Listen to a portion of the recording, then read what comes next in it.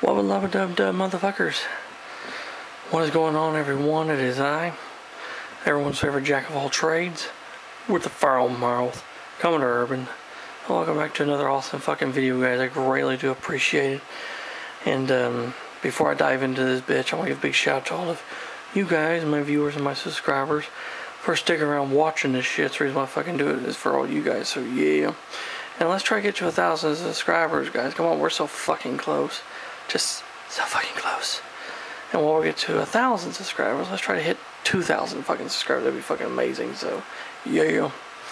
Anyway, this is going to be the last part of our build of this model, which is going to be part 11 of the build of Revell's the 426 scale model of the legendary USS Arizona Pacific Fleet battleship, memorial to the tragedy of Pearl Harbor. Now, in part 10 of the build, we basically assembled the ship.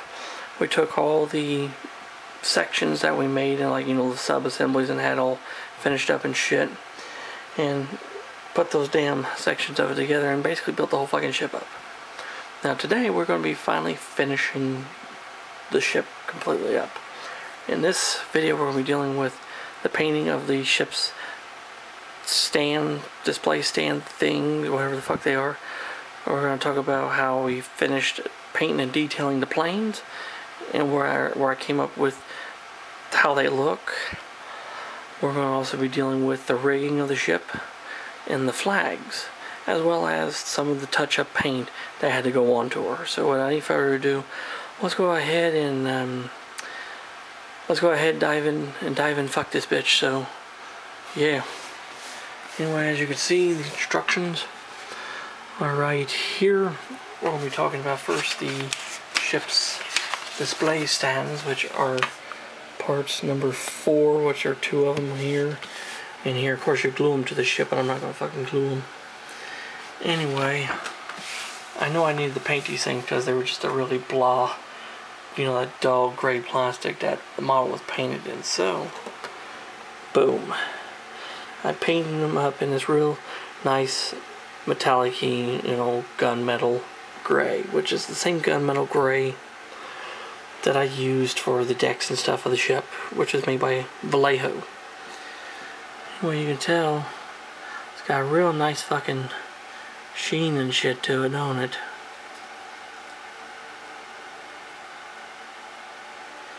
Anyway, yeah, you see right there, Revell 1959, but Frankie Day told me this was a 1958 issue kit.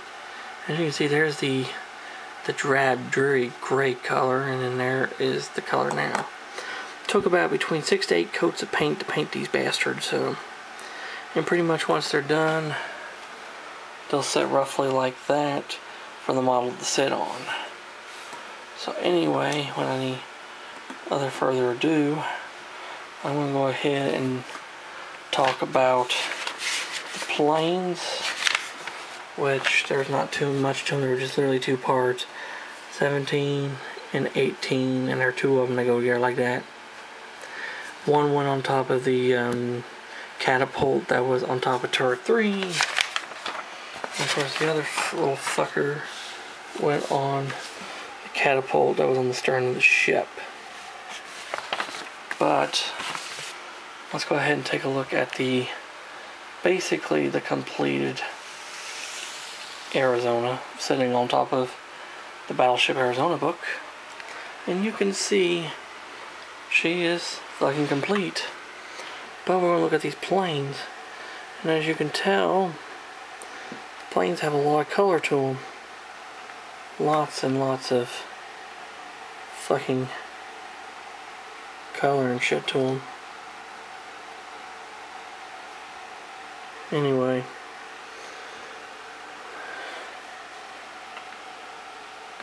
There we go. Much better. See, the tops of the wings are yellow.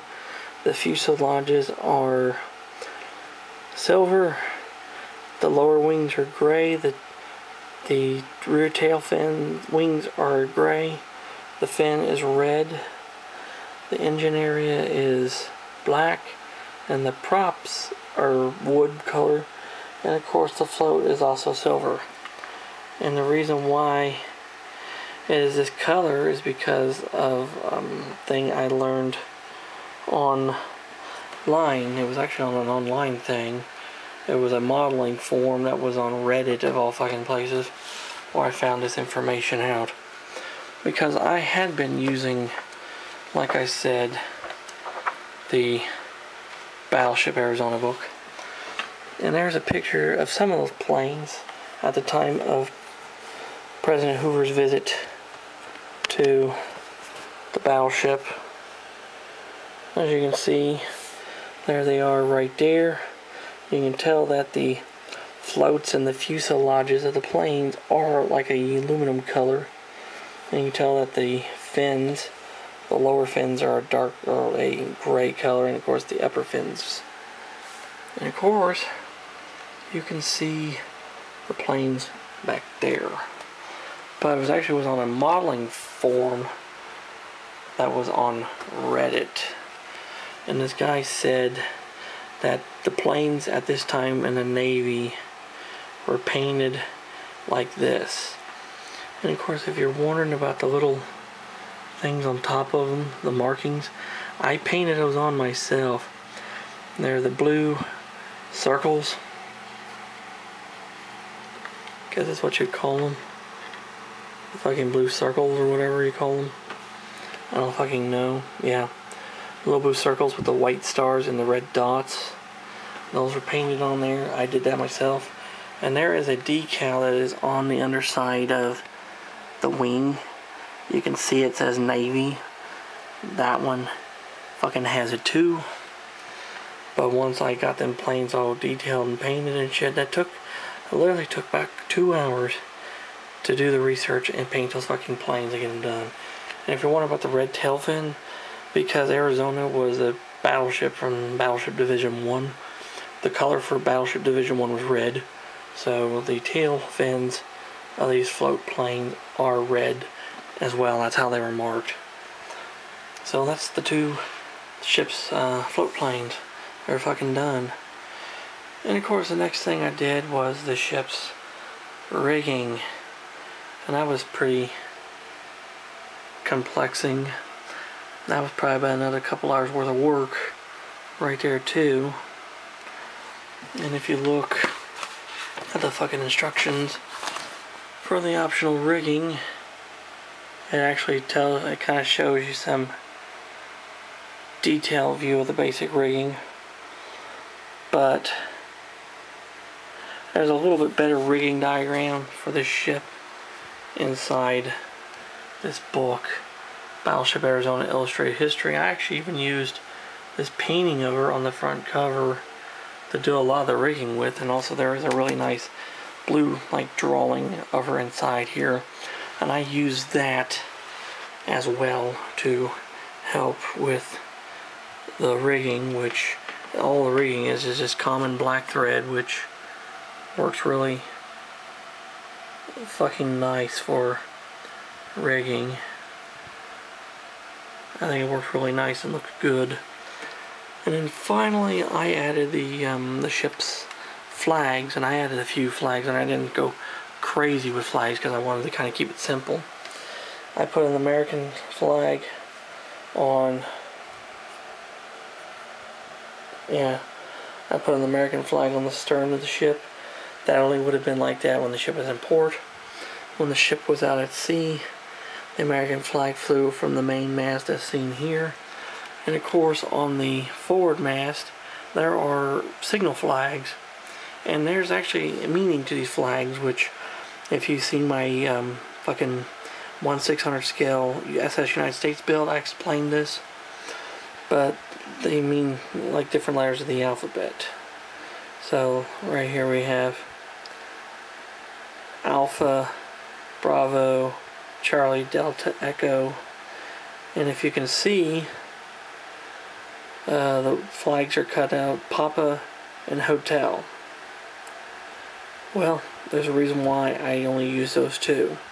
They're the letters P and H. Papa is the one on top, Hotel is the one on the bottom. P and H. Now you can probably think, why the fuck did you use those two only? Well, Well, I'll give you a clue. Yep, that's why. Because the P... Yeah, because the P and the H that I flew on the signal howling and shit on this model represents for Pearl Harbor. Since Arizona was in Pearl Harbor today that she was destroyed, I figured it'd be a nice little, kind of a small way of, you know, doing a tribute to the ship and her men, and also to, you know, the tragedy that befell at Pearl Harbor. And of course, after I got all that done, I just basically went around the ship and touched up any paint that needed to be touched up. And after that, she basically was finished. So, yeah, guys, that's it. She's fucking finished. So there you have it. That is the 1:426 scale model of the USS Arizona. She's complete now. I think she looks really fucking amazing, honestly. That's just me, though. So, yeah. Anyway, thank you for watching this last segment of the build. I hope you enjoyed it, and I hope you did learn something. If you have any questions or comments about anything, leave them in the fucking comment section below, and I'll get back with you. And if you're new to the channel, like the shit I do, hit that fucking subscribe button.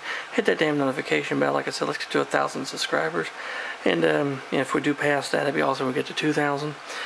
And I hope you guys enjoyed this build. Like I said, I enjoy fucking doing it. I will be doing an end-of-build review of this kit, so I will show you the model in more detail and talk more about the kit and stuff, and basically, you know, give you my thoughts and feelings about how I feel about it. And so there you have it. So yeah, I hope you enjoy it. So anyway, and until next time, guys, this is Commodore Urban, saying out smooth seas and clear skies.